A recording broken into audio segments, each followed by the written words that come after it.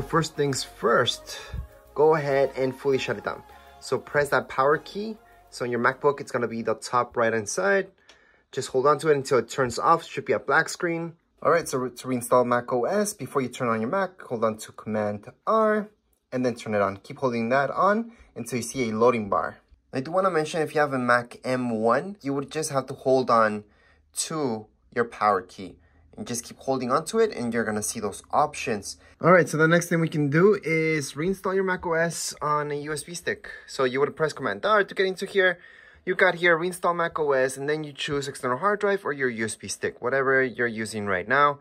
Just make sure you got at least 20 gigs, just in case. We're gonna go into next. Just have that plugged in, and that should be the only thing that's plugged into your Mac at the moment. Then you should see this. We're gonna go into agree once again, and we're gonna see these two things. So that's my internal where I don't have enough space, but this one, I got tons of space because it's an external hard drive that I had, and luckily I had nothing in it. So we're gonna go on and just install it there. Once we do that, we can just erase files that are extra in our Mac, and then finally we're gonna be able to start it up all again just fine. So afterwards you should see something like so, saying 27 minutes remaining. All we have to do is just wait. All right, so just after a little bit you should see something like so. Just going to continue on, set up everything, and then finally you're gonna be able to go back in. So right now we're just gonna go not now. We do need to connect to our internet. Next up, you're gonna see this. Just going to continue, and we don't want anything. We don't want to transfer anything from anything at this point in time. So we're just gonna go into not now on the left hand side, put in your iCloud. It might ask you to verify with the code, and then just agree to everything, and then keep going with the setup. So we're just gonna go through all the steps here. From here, it's gonna ask you to set up your password. Just put that in and press continue on. After putting that in, just wait for it. It's just gonna set everything up. Next, you should see this. Just press and continue on. And we are almost all done. All right, everything should have loaded up just fine. You're gonna see everything right here. And yes, it looks like a new account. There's not gonna be any files here because it's running everything off your external hard drive. All right, so what you should do from here, just go right into your Finder. Open up your Finder. In your Finder, you're gonna see this, locations. That's what you need to click on. Once your locations, go into users. You should go into your user. Mine is iMac. From there, you're gonna see your files. All right, so here are gonna be all your files, and this is where you need to clean up. So for me, the files I should clean up are from my movies, but also desktop. So we're gonna go into desktop, and here they are. So here are files. Obviously, we don't see them on this desktop because they're nowhere here. That's from the desktop from my Macintosh HD, which is right here, locations. You should see that. That's your other hard drive. That's your actual hard drive that's installed on your Mac. So right now you can delete anything, and then you're gonna notice that once you do that, you fully delete them, you're gonna be able to just boot up your Mac again without any issues or any problems. So just delete anything that you think that's taking up a lot of space, and I would delete as much as possible so you have enough space. So I'm gonna go into movies, and I'm gonna delete a ton of stuff from here. Just remember, when you're deleting files, always empty your trash. Now remember, it's not just about deleting files. You could just back them up. Actually take those files, put them in a USB stick or another external hard drive, and that way keep them, and then just delete them from here. So as long as you delete them from the computer itself, you should be able to free up some space.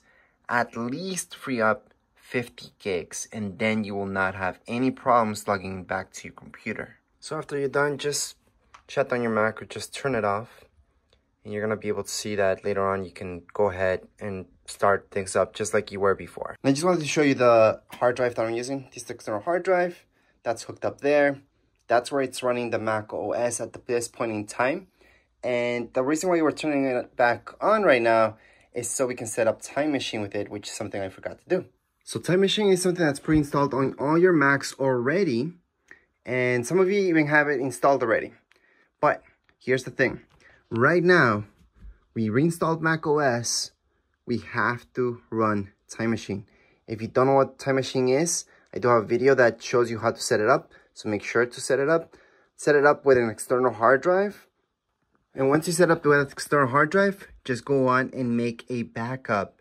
That way, if you do have any issues in the future, you won't have a problem resetting your whole Mac. So that means deleting everything within it, because everything will be backed up on your external hard drive anyways with Time Machine. So we can just restore it from there. And yes, making the backup right now will actually back up everything.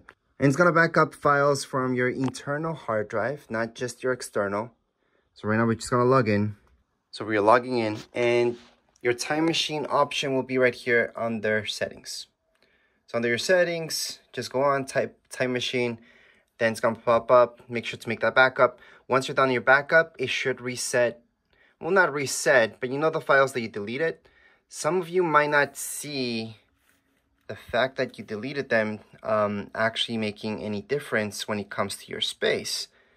And the trick, well, part of the trick is this, making your Time Machine backup. So right now, you can go on and make your backup.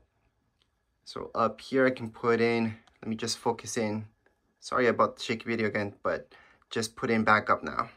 Once you've done that, you can actually go into Finder right here under your internal hard drive, how much space you've got. And right now, it should have reset it. So right now it says that I have 1 terabyte available. So that's awesome. After that, we're just gonna shut down your Mac.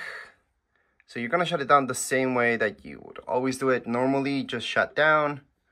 And then once we turn it back on, we should be able to fix everything. So right now we identified that the problem was the amount of gigs, and that's why we couldn't load back in. However, some of you might still have a problem. That's because you ran an update and the update never went through 100% when it comes to macOS. So that's why we will have to, and for some of you, in my case as well, because it's not loading in back correctly, we're just gonna have to go on and reinstall macOS. Will that delete anything? No, we're gonna be okay. We're just gonna reinstall the macOS and everything should be there just like it was before. Alright, so to reinstall macOS, before you turn on your Mac, hold on to Command R and then turn it on. Keep holding that on until you see a loading bar. So you guys see this Apple logo? That's right. We have to wait until we see the loading bar, and that way this will work.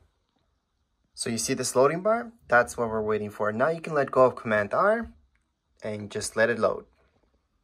So right now it would take you here. Just make sure you have internet on the top right hand side. Just make sure your Wi-Fi is there. It's all hooked up. Then reinstall macOS. Very easy. What you have to do is just select that. Go on to continue on. And finally, we're going to be able to reinstall this. Doing this will not delete anything from your Mac itself. But just in case your Mac has other issues, then luckily you made that Time Machine backup that I suggested doing before, which is extremely important. And now we're just going to continue on with the setup. Right now, we're just going to press agree. Agree once again. I'm going to select. As you guys can see, we have enough space now, which is awesome. Press and continue. And here we go. Now, this process will take quite a bit, so just let it be. And just make sure not to turn off your internet. Do not turn off your Mac or unhook it from electricity. So if it's a Mac Mini, Mac Pro, or an iMac, do not unhook it. So hopefully your electricity won't go out, because that could create a mistake. Again, we did make a backup with Time Machine. So technically with that, we're okay if any of that happens. But it's rather that it doesn't. Anyways, right now we just have to wait, and we're gonna be done this video pretty soon. Alright, so during the process, we should see an Apple logo and a loading bar. Besides the loading bar, you should see something like so, where it tells you exactly how many minutes it's remaining. So after a while, you should see that everything has just loaded back in. Everything should be normal. Your files should be there. Nothing has been erased. So as you guys can see right away, I can see that I have files there. I have everything just like the way it was. All I did was reinstall the macOS, and it's finally working. That's it for this video. If you guys have any comments, questions, you guys can write down here in the comments area. Don't forget to subscribe and like. Thank you.